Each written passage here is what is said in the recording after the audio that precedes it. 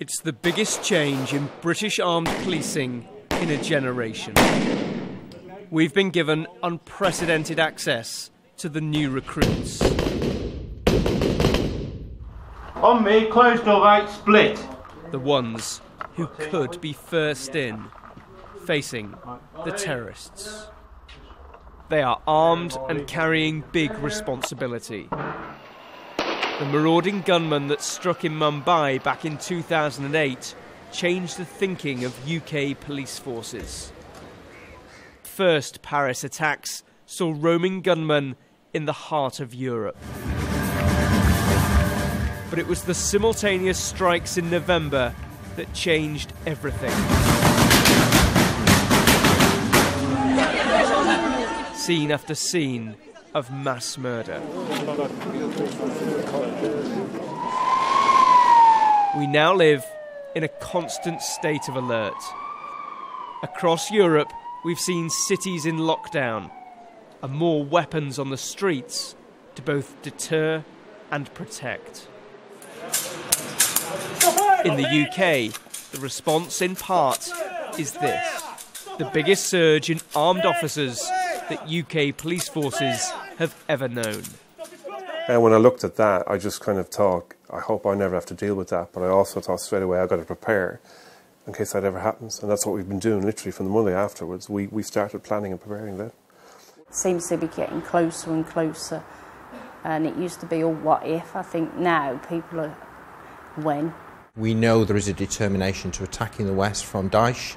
And actually, the decision after Paris really was that that was a game-changing moment, and it was right to take a sort of more assertive posture about how we position firearms in policing.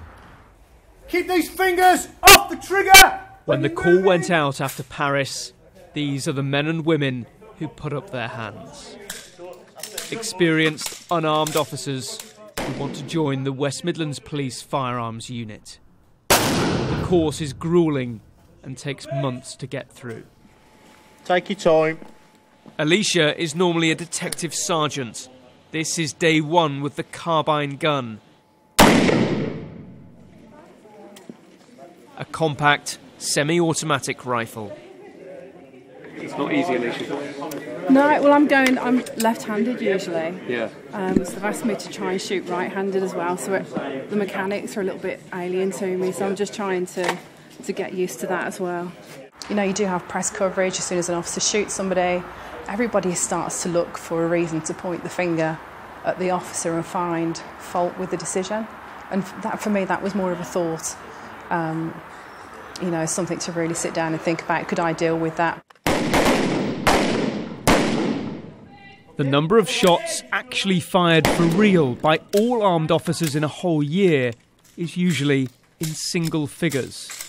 Each one, though, loaded with implications. You ask them outright, don't you? You make it clear at many, many stages along the way what they're taking on. Absolutely. On day one of the SLP course, I'll actually ask them the question, you know, could you take somebody's life? Could you deal with it emotionally? Could your family deal with it emotionally? And obviously that is constantly in the forefront of their minds as they progress through the training. The number of armed police had actually been falling. Now, to meet the perceived threat, 1,500 extra officers are retraining across England and Wales. Andy is also one of them, 20 years in the force and ready for something different. His accuracy improving all the time. You seem more confident with it now. I'm more confident with the weapon, yeah. And that's just because the drills have done again and again and again. So it is practice. Every time you stand there, it's still a daunting experience. Like every student here, Odette has thought long and hard about what she's taking on. I have no knowledge of guns before I came, so I found that the working parts with it, when they explain what they're doing, what they adjust and why, it all makes sense, and then your shooting just gets better. When you actually feel you've got control, you can shoot, then the reality kicks in a little bit more. The training is really, really difficult, and it should be. If for any second I didn't feel it was the right path for me, I'd also pull out of the process. Watch and react! Watch and react! For all the extra pressure, extra responsibility, and of course the potential consequences, there's not actually anything extra in their pay packet. Not for the officers in training here, or indeed their colleagues who are already qualified out on the streets of the West Midlands. They are here as volunteers. If they make it through every stage of the course, they could be picking up their weapons for real at the police armoury. Here, each officer is assigned their own weapons. It's down to them to confirm that they and their firearms are ready for a shift. Armed police patrols are often first in. Officers like Rob and Alex. Over, just have a quick word, make sure we can stop something developing. So. And it can be anything, from a drunken argument... Layla, come on, thank you. Take care. ...right through to international terrorism. I don't want an attack to happen by any stretch of the imagination. But I don't think I would have the right moral character to be a police officer if at the first sign of danger I turned away and handed him a badge or said I'm not doing this. I'll go and work in an office. Obviously, friends and family, being aware of what's happening in the world, they are concerned, but we're well equipped, well trained. We're in a better position than most to deal with that. That threat should it, if and when it does arise. It would be a completely different ball game, I think, in a terrorist type attack to perhaps a regular firearms incident. The threat level is obviously going to be much, much higher. I think the people that potentially would be going up against, their mindset is totally different to that of an armed robber, I would suggest. I don't know what you think, Al, but they're playing a very, very different game to a different set of rules.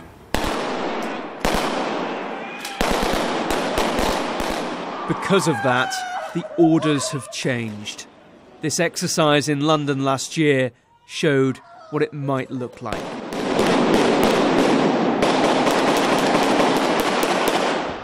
Here, it's drilled into them. Even for qualified firearms officers, the training is refreshed again and again. There are many different scenarios that they train for, of which a marauding terrorist firearms incident is just one. And for that reason, we can't show you everything that they are doing. We can't film absolutely every tactic, and that is quite understandable. But the reality is that most of these officers will be dealing far more with incidents, perhaps of domestic violence, for example. Their job is to tackle all kinds of violent offenders. But if they did come face to face with a gunman firing indiscriminately, their instruction is to shoot that individual as an absolute priority. You have to make the decision that is going to be the one that saves the lives, and it might mean that momentarily you are leaving people injured, possibly dying, people calling for help. If I don't step over, and if I don't walk past, and if I don't continue, then I am a greater target, as are more of my colleagues and more of the public. I would be armed and be able to predominantly take that person, take the shot if need be, and stop them.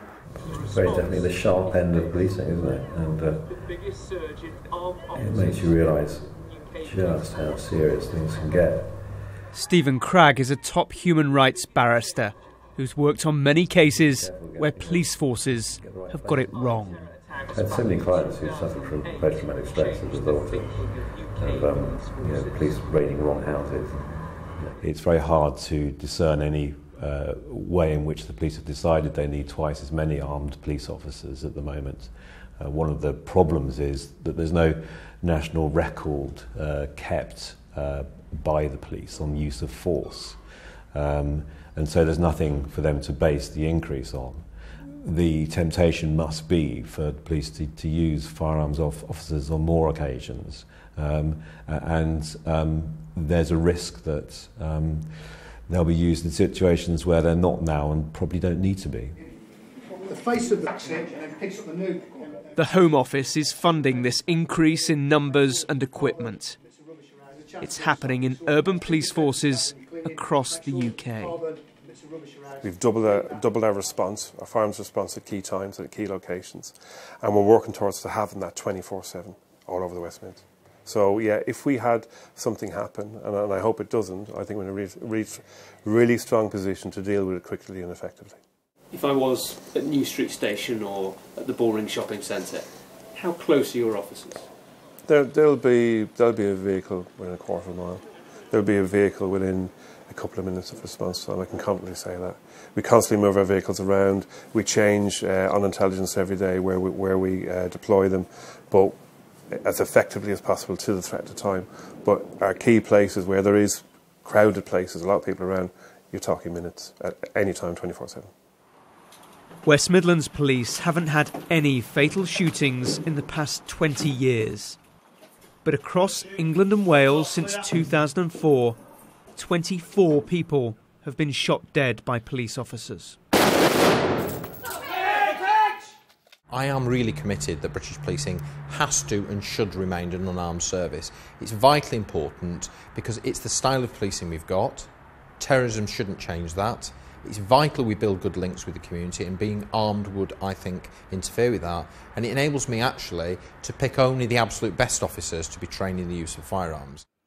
Some students won't make the cut, but for most, the people in their sights will soon be real. Almost always they will diffuse situations through simply talking, but being ready for the worst case scenarios is now more relevant than ever. The threat is there on every shift.